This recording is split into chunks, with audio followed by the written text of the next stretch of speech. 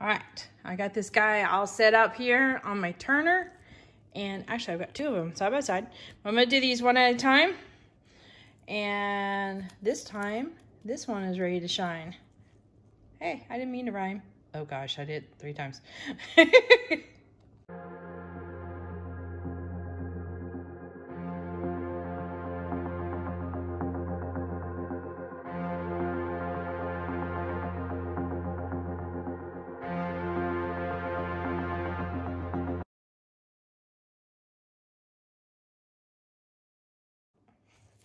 Howdy, howdy, this is Clara Lawrence.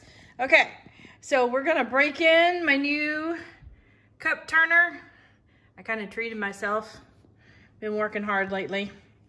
So we're going to put some resin on this guy.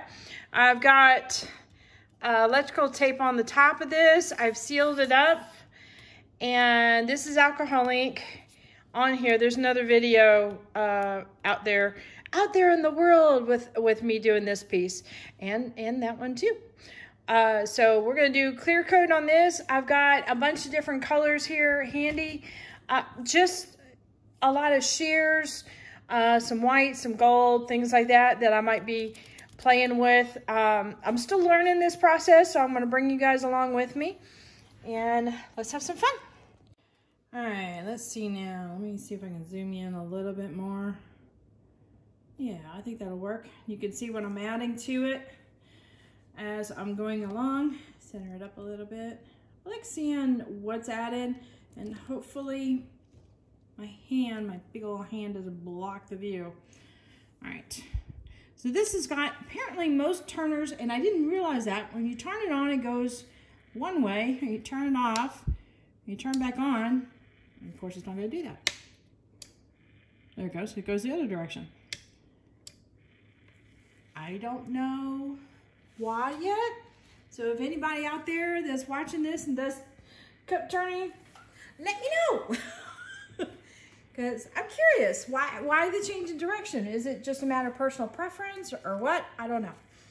So I found these things through people who were doing cup turning, and I used them mostly with resin and painting with resin and the different pigments and paste and stuff like that, and actually painting on my trays, and I love them. So now I finally get to use them for this purpose. So, all right. So I've already got some resin mixed up here, and this is Stone Coat Art Coat resin, and I have literally had this stuff sitting in a cup. What is this? 60 minutes? Uh-oh! I just realized something. I've got nothing on underneath this thing. Yikes! I got a naked board. See, I told you I'm new to this stuff. Hold, please. Ah! It's gonna drip all over it. No.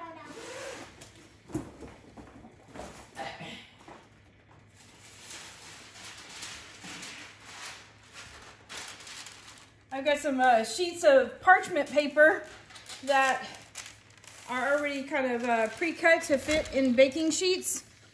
Sorry, I just bumped the camera there. So I'm gonna put that right there, and that'll help if it drips at all.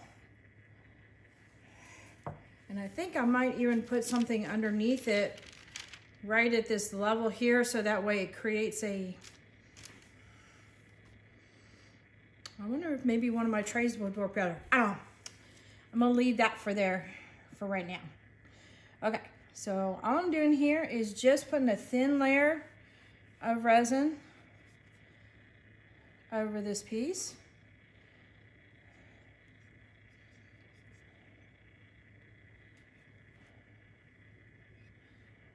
For now. So what I was saying is this is Stone Coat Art Coat resin, and it's known to have a really long working time. So I think I'm on a little over an hour right now.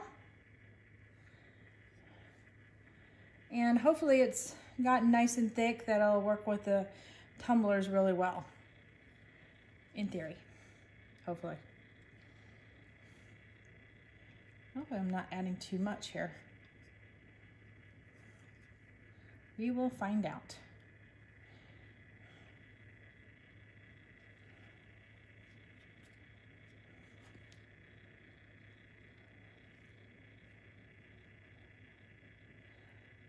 So what I've done here is on my electric tape, I left a little tag so I can come back here in about, oh, I don't know, maybe a couple hours and peel that tape away. I have to let that come around again and peel that tape off so it'll get a nice clean edge to that. Hopefully it's coming around. There it is.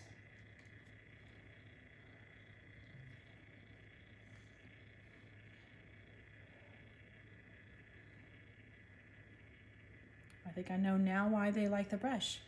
It really does fit the cups really nicely with that curved edge to it.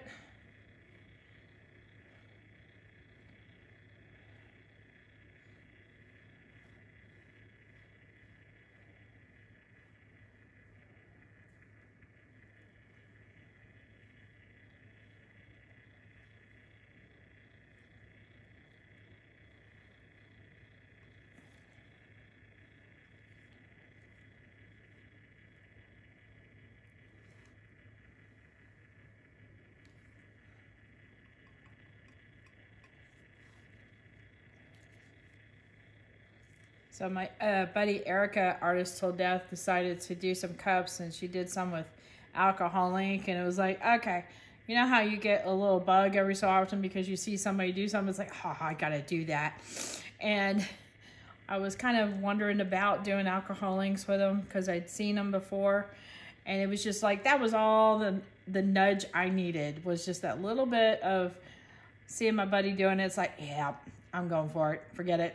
So she inspired me at this point. I think we inspire each other a lot of times too. It's a good friendship.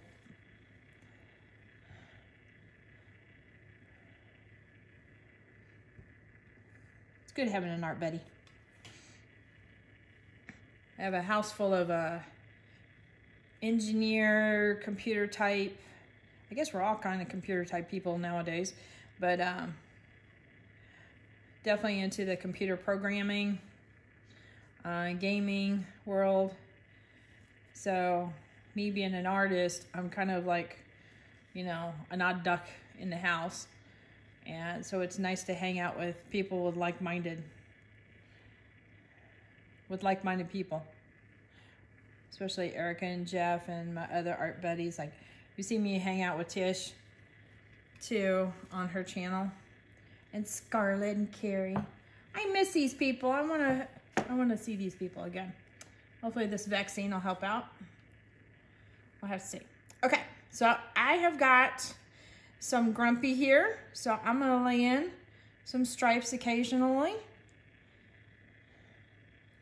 And Grumpy is a chameleon pigment from Artist Till Death. It's one of their toothpaste lines. And Grumpy has, I think, shifting properties of blue and purple. And so this has got some really dark tones in here, so it ought to be really pretty in that. I'm just gonna let it do its magic. Let's see, what else can I throw at it? Haha. Moo-ha-ha. All right, and this is abalone. This is really pretty. It's got very fine micas in it with a range of colors. Not exactly like a chameleon, but I don't know. But it's still really pretty. I bet it would pair up nicely with most things. All right, I'm gonna do a tiny bit of white.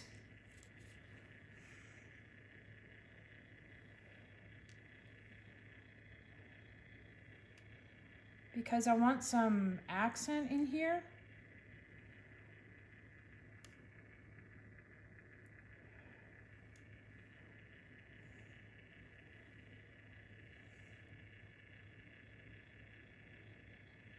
And I know I don't have the base part here colored. I'm just gonna pretend like it is. Put a little bit there, just to see what happens.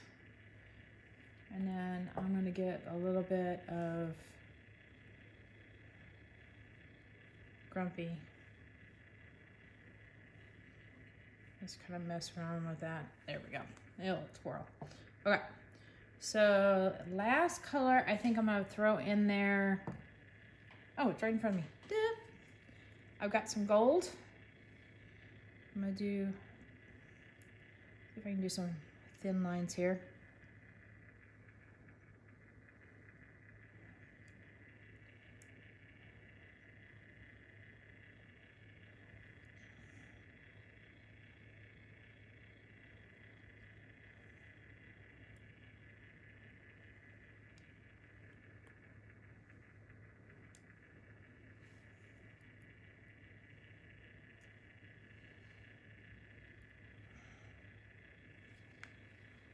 I really like that. All right.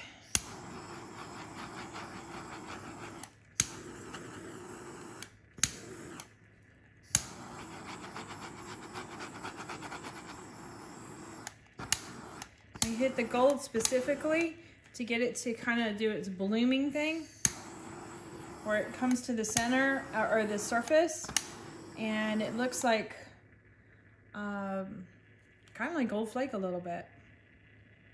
All right, let's see if we can get the white to move just a little bit.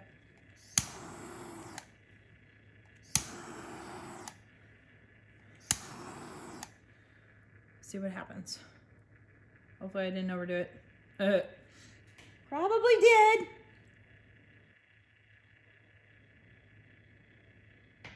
Oh, I got a big old... Whoops. I just ran my dragon through it. Okay. Can you tell them all thumbs with this? Let's see.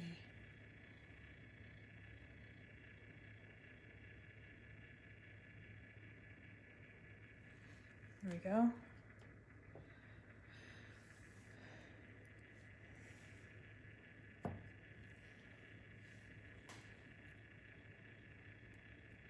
Oh, we're just gonna let this keep on going. I think we're good. Let me bring you in for a close-up. Now you pros out there are probably shaking your head at me going, oh, she added too much. Yeah, I probably did. There's a lot of fluid stuff going on here. But it does look really pretty. So we'll see what this looks like. I'm going to have a reveal video. Let this keep on going for a while, because I got the other ones to work on. And if this needs another coat, it's just going to get a clear coat. So I'll leave this like it is. I'm kind of happy with the way it's going now. So this ought to be interesting what it does right here. We'll see. There you go.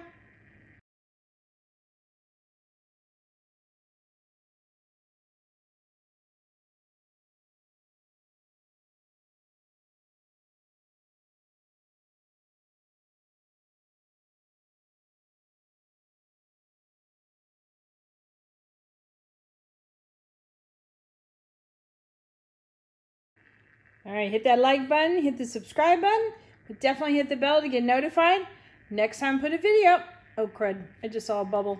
I can hit the bubble. Anyway, check the links in the description below for any supplies I use, as well as Artist Till Death, because that's where I get all my resin colors and stuff. Also, the link for my Etsy store. Go buy some stuff. There y'all.